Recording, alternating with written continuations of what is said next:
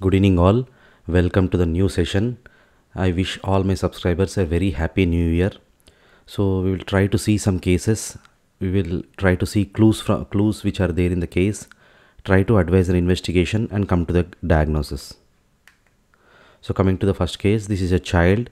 You can see here there is renal calculi, there are even vesical calculi, even there are pathological fractures and even altered bone density. So we will try to see what are the causes of calculi in child and what is the clue in this case and how we can come to a diagnosis based upon investigation. So in this case we can see, as I already mentioned, there are renal calculi and even vesical calculi. There are pathological fractures, and here you can see there is a translucent metaphyseal zone with sclerosis in the diaphysis, which gives the classical metaphyseal wasting appearance. And even you can also see there are altered bone density in the all visualized bones. So in child, either it may be altered metabolism in the calcium or phosphorus or oxalates, which will give rise to calculi in child. So this was a case of primary hyperoxaluria. So these are the clues which are there, which will come to a conclusion. So what is the investigation we had to do? The investigation is urinary oxalate levels. We have to see there will be raised urinary oxalate levels, and the diagnosis is primary oxaluria or hyperoxaluria. So whenever you see renal calculi, vesical calculi, pathological fractures, altered bone density, whether it may be osteosclerosis or osteoporosis, and with metaphyseal wasting, definitely suspect primary oxaluria. Second case, adult. It is an adult. So we will try to see the findings. We will try to see the clue in this case, and we will come to a conclusion based upon the investigation.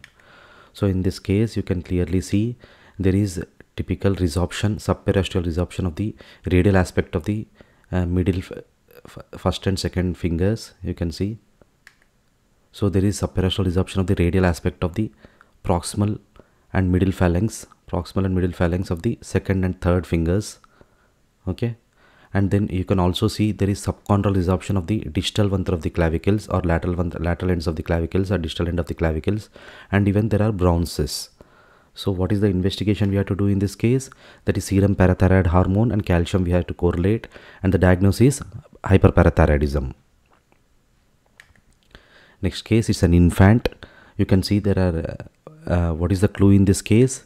You can see there are infarcts. These are the multiple infarcts. You can see multiple infarcts noted in various territories, in bilateral MCA, PCA, and even in the thalami.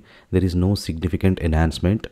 So when stroke in infant is very rare, infarcts in infant is very rare, and whenever you see infarcts in multiple territories in infant, definitely suspect MELAS.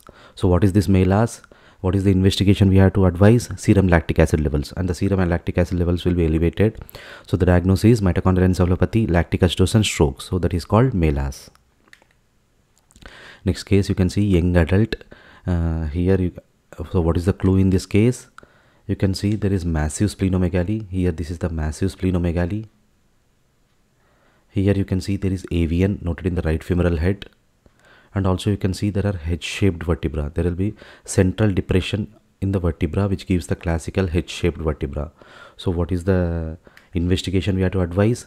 So what is the clue in this case is massive splenomegaly, avian femoral head and head-shaped vertebra. So investigation we should advise is CBP with Sickling test, and the diagnosis we can suspect is sickle cell disease. Next case, here you can see child with hyperpigmentation, hepatomegaly and joint pains. So there is we can come to a conclusion based upon the history only. So there will be hyperpigmentation, hepatomegaly with joint pains in a child. Here you can see there is hyperdense liver. In a plain scan only you can see the liver is very hyperdense, radiodense, and even the outline of the liver is also clearly seen. And here you can see this is the plain scan. Here you can see that when compared to the splenic HU values, the liver HU is raised. So this is hyperdense liver on plain CT. So what is the clue? So this is enhanced liver density whenever it is greater than 75 HU, which is classical for hyperdense liver. So this can occur in iron deposition. Iron deposition can occur in hemosiderosis, thalassemia, hemochromatosis, amiodarone exposure, and even Wilson's disease. So what is the clue in this case? This is the hyperdense liver and hepatomegaly along with hyperpigmentation of bronze skin and arthralgia or joint pains. So what we have to advise, HFE gene mutations we have to advise. We have to also see urine transferrin saturation levels and serum ferritin levels. And the diagnosis in this case is hemochromatosis. So hemochromatosis, there will be increased iron depositions in the organs with significant organ damage, whereas in hemosiderosis the organ damage will be very late and usually not seen. Next, this is a dwarf child. We will try to see the clues in this case. Here you can see there is stippled epiphysis in the right femoral head, and also you can see there are no epiphysis. Epiphyses are not at all visualized in the either in the radius, ulna, and even in the metatarsals and the phalanges. And there are short stubby fingers.